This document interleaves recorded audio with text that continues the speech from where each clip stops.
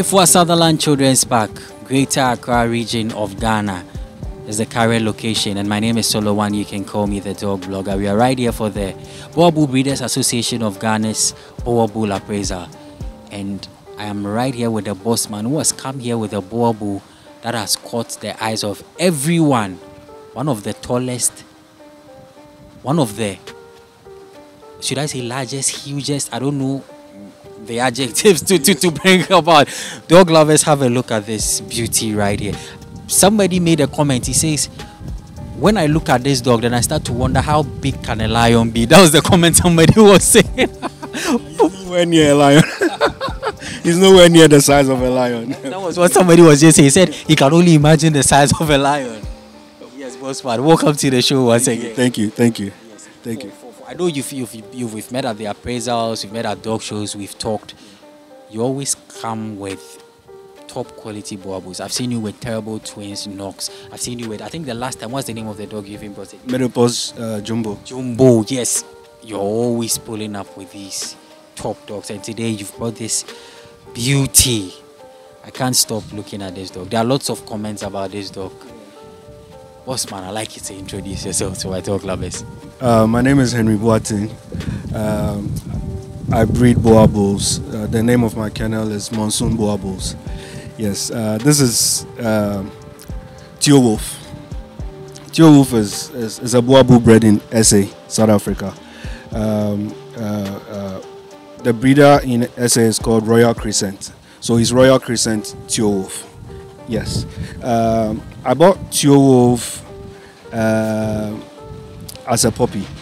So usually I go on Facebook, visit the pages of the different breeders across the world, trying to see what they have and if I could find something that I have interest in, then I try and talk to them about it. So I spoke to the breeder, we go into conversation about his dogs. He showed me what he has, and then he spoke about Teowulf.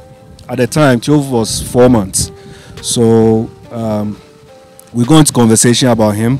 He showed me, I asked for pictures of him and videos of him. Usually, when I'm buying a dog, I have my criteria for making my selection. Number one, on top of the criteria, is the structure of the dog. You can have a dog with the biggest head, the biggest bone, more volume, everything that makes the dog look huge. But if he's not built on a sound structure, it doesn't help. You understand? Because a dog, whether the dog will move, it will sit, it will run, it will jog, it will chase something, it will attack something, whatever it will do, it depends on the structure of the dog. You understand? Then you can talk about other things like temperament and several other attributes that you can use in doing your selection. But for me, it's temperament first, then you come to the structure of the dog. It's not easy to breed a dog like this with a good structure, because when you are getting size, you are losing out on a lot of things. Sometimes you get a dog of this size, but he's very narrow in the chest. But if you look at your wolf, he's wide. When you look at his chest, it's quite massive, probably wider than my chest. If you look at the breed standard says that, let's say, the forearm of a Boerboel should be the size of the forearm of a grown man. His arms are bigger than my bone. You understand? So on top of all these qualities that he has, he didn't disappoint on let's say, like, what I'm trying to say is that even though he's big, he didn't disappoint by having, let's say, a bad structure. You understand? Because most big dogs cannot even, most of them, they have problems with their hips because they are not well put together, or they have problems with their front quarter angulation, their hind quarter angulation, their top line, their tail setting, stuff like that. But not with this guy. Very, very good top line, good hand angulation, pasterns are good, no narrow chest, bone size is good, head size is good, and even the planes and the angles on his head are very good. So he's an all-round good dog, and his appraisal score is testament to that. He was appraised at 13 months and he scored 89.2. For a young dog to score, sometimes it takes some dogs about 3 or 4 appraisals to get to that score.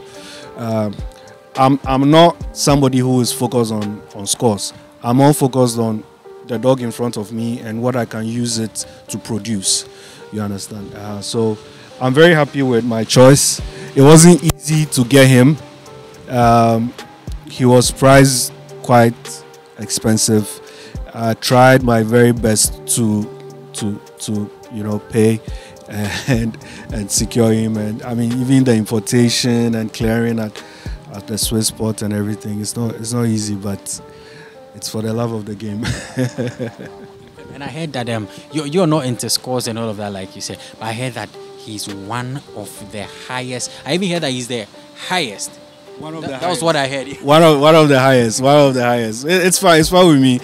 People, even when I brought him today, people were asking me if I was coming to appraise him. No, I didn't come to appraise. It was just to let the other enthusiasts, the other dog lovers, see him. Because not everybody that can come to your house, they've heard of him, they want to come and see him. But it's not everybody that can come to your house. So when there's a gathering of the community like this, you want to give opportunity to your fellow breeders. Because I've seen people with some females that I think they'll complement each other. I'm talking to the owners of those females, if we can work together, do some deals and see what will come out of it. So for me, that's it. I mean, he's available to anybody who wants to use him. Yeah, you just have to make sure that you have the money to pay. Let's have a look at Teowulf right here from Monsoon Boerboels. Monsoon Boerboels. So, Bossman, I'm sure my viewers they'll be asking, how soon is your kennel visit going to happen? You want to put me on the spot? Okay. So yeah, we'll do it this year. Definitely. Let's say we can do June. Yeah, by June, yeah, we can have a kennel visit. You can see all the other dogs in the kennel, but currently he's the top dog in the kennel. Yeah, he gets the best of everything. He's the star boy. He's the face of the kennel. Yeah, he's a star boy, so he gets the best of everything. Last year it was Jumbo. It's not like I'm not taking care of Jumbo, but he's a big boy. A lot of people are interested in him, so you have to pay particular attention to him. His feeding, hygiene, nutrition, exercise, and paying attention to him, making sure that he can feel the love from my family and everything. Yeah, so he's the star of the kennel. The times of Barcelona when they had Messi, Neymar, Suarez, quality players, but Messi is Messi. You have to pay some kind of you can't look at them the same. You can't look at them the same. You can't pay the same attention to them. Yes, yeah. He requires a different attention. I mean, the amount of food he eats. I can imagine he's definitely going to consume a lot. A lot. Yeah, he does. Feeding him is okay. He's not a picky eater. Like he will eat whatever you give him. But there's a way he eats. So I don't pair him with any other dog, or else the other dog will eat his food. He likes to eat, rest, and then come back to his food again. But when you give him a bowl full, by the close of day, the bowl will be empty. I don't like having my dogs look fat. I like them to look lean and sharp, healthy. You understand? If I bulk my dogs, it's either for doing a photo shoot, doing a what do you call it? Coming for an appraisal or coming for a show. So they have to look with this. You have to come with a certain conditioning. Yeah, that's when I'll buck my dog. Then after that, I drop the weight, because if I mean a dog like him, if I keep him at an excessive weight, it's not the best. For instance, his height is about 72 centimeters from his paws to here, like the back of, yeah, the width is about 72, and his head circumference is also about 70 or thereabout, So usually there's a convention. You use those numbers to determine what size his weight should be. When he was coming, they put him in a crate and they weighed him at the airport. It was 152 kg. So if we are to subtract the weight of the crate and the pallets that they put him on, let's say we can take maybe between 30 to 40 kg out of it. So he was probably weighing at the time either 110 to 120.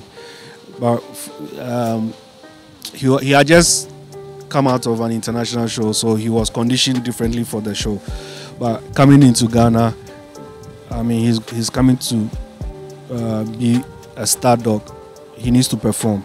The excess weight is not needed. So, I mean, I've dropped about 30 kg from his weight, so that he can perform. So for me, it's not about a big dog. It's more about what I can get out of the dog in terms of production. That's what I'm more focused about. But I went for a dog with a good structure, and I ended up with something even more like a bonus. Yeah, his size is a bonus. Yeah, so I paid attention to the structure of the dog, making sure that everything is according to the breed standard.